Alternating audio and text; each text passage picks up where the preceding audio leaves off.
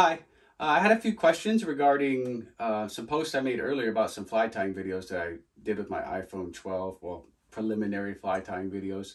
It was kind of like, how do you have that set up, or what does my setup look like? So I'm just going to kind of run through that a little bit quick, kind of giving ideas. What I found over the last, couple years trying to do videos and things like that is there's two really key factors that you have to figure out if you want to do fly tying videos, and that's whether you want to do it for instructional purposes or if you just want to show off your fly tying abilities or skills.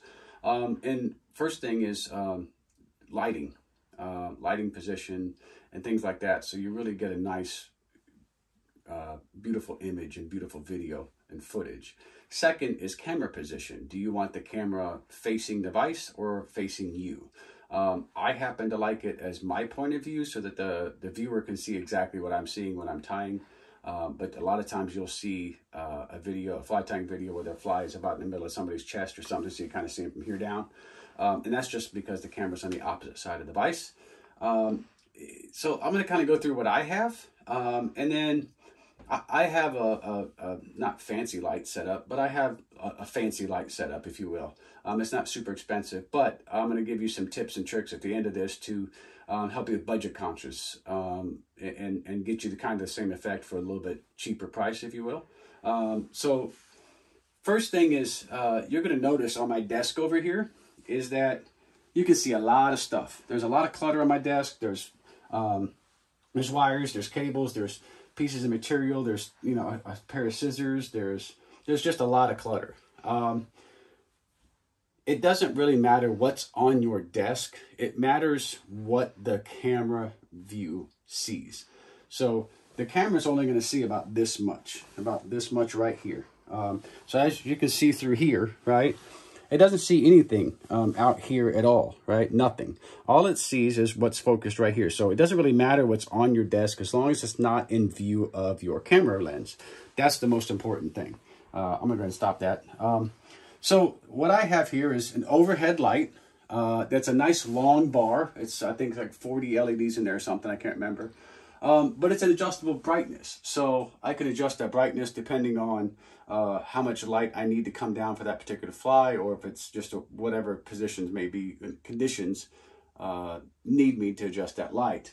The other two things I have here is two side lights. And I have one kind of on the camera side, about a 45-degree angle, and that gives me nice soft light that comes in to the front of the fly, and then and it allows me to rest my hand on the vise and tie it a good position without actually getting between the light and the fly, or the light and the hook, if you will, the light and the vise.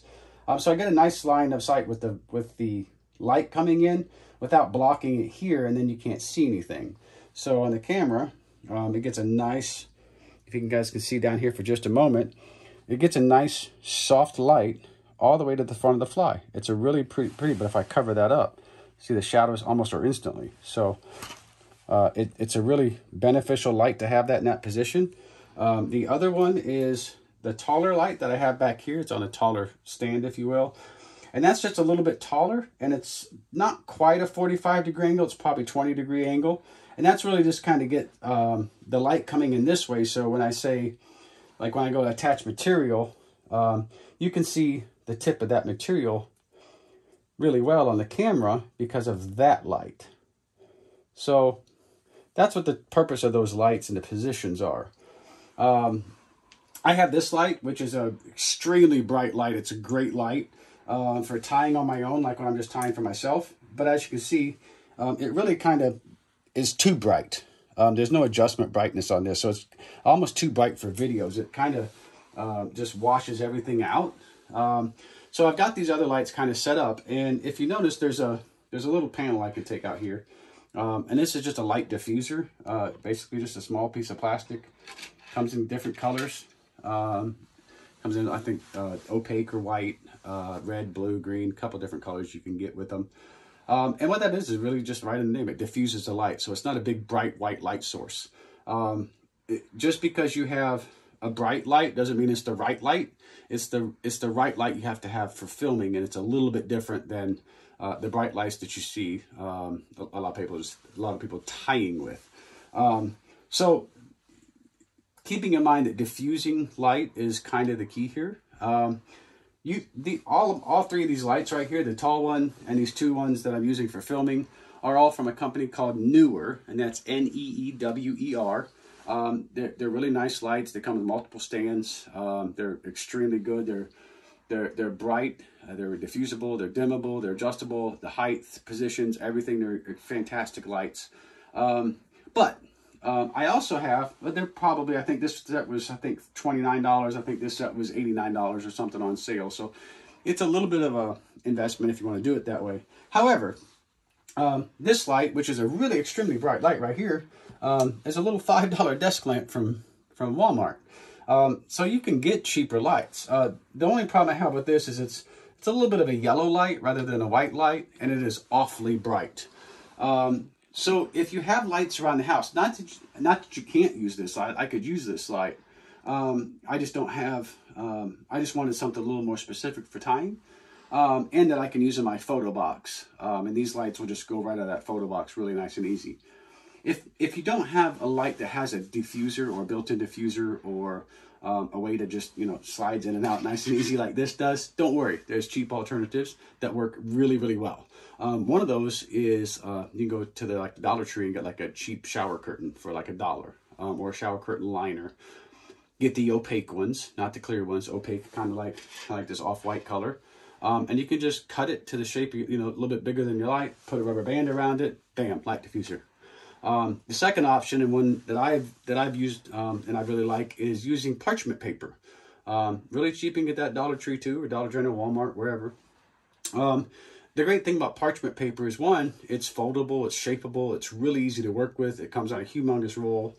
And two, you can color that with Sharpies or any kind of marker, and now you can have red, blue, green, whatever colors you want, and you can get that light diffuser specific for whatever application you need. So there is kind of my setup, if you will.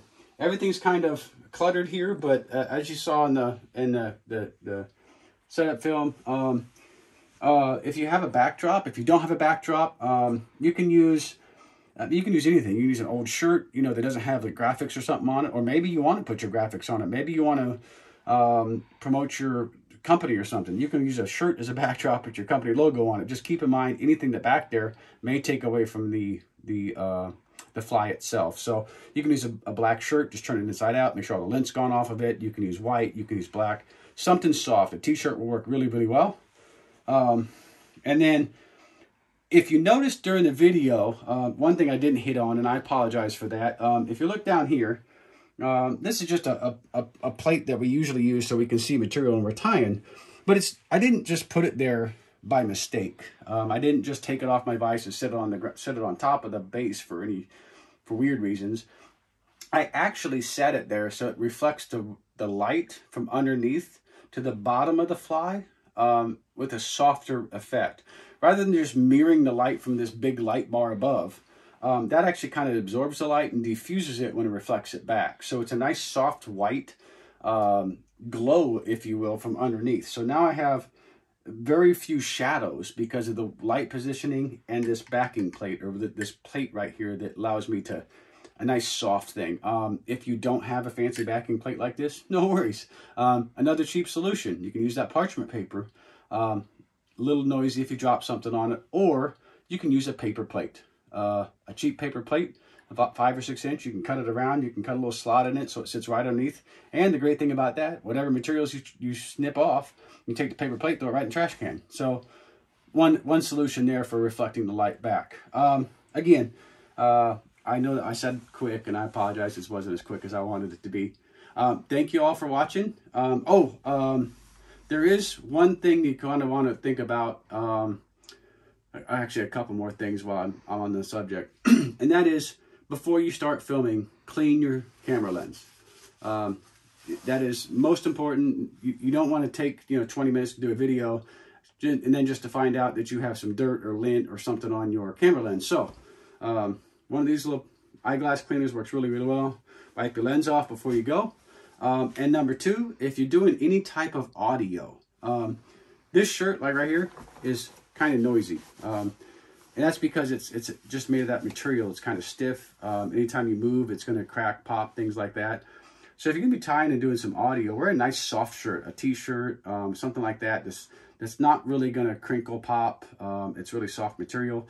One, it also helps absorb sound, so it's not bouncing off sound. But two, when you're working this close and the camera's actually here, it's really going to pick up any movement from your shirt. So just wear something kind of nice and soft. I think that's it. If you have any questions, comments, anything like that, please let me know in the comments below. Thank you all for watching, and if you would, I would really appreciate it if you hit that subscribe button down there.